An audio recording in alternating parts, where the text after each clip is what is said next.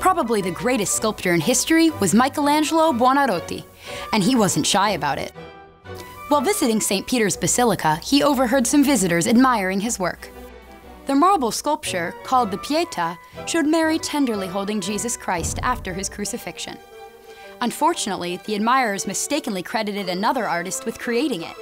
His pride hurt, Michelangelo came back at night, quietly snuck into the church, and carved a message in the sash across Mary's chest. It says, "Michelangelo Buonarroti, Florentine, made this." He later regretted his impetuous action, and he never signed another of his sculptures. But then, he probably didn't need to. Michelangelo became so famous during his lifetime, his work was known far and wide. With Art Smart, I'm Katie.